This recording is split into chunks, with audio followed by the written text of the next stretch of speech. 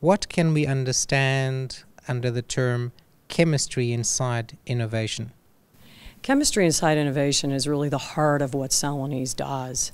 We work with customers from the beginning. For example, as you'll see at the K Fair, the first ever plastic oven concept, working directly with an OEM, bringing the products together that you may not realize as a consumer of the use of this product, where there is thermoformable LCP trays. You may not think about what's it made of. So we are the chemistry inside the innovation that brings the first ever plastic oven or the first ever thermoplastic sled, the Polka from the Mission Icebox.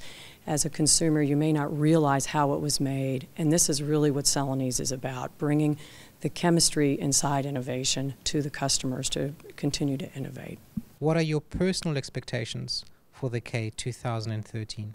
I think the K is one of the most important events in the plastics world, and I think as a result of Celanese bringing the broad portfolio of innovations to this K 2013, I think we will have interesting interactions we've never had before because we're bringing more of the portfolio, including our EVA Avita product and Vital Dose and our emulsions polymers. So for us, it's going to be very exciting because it's more of the breadth of our innovation offering as Celanese. Maria, thank you so much for your time, and we look forward to seeing you in a few months' time. Thank you very much for having us.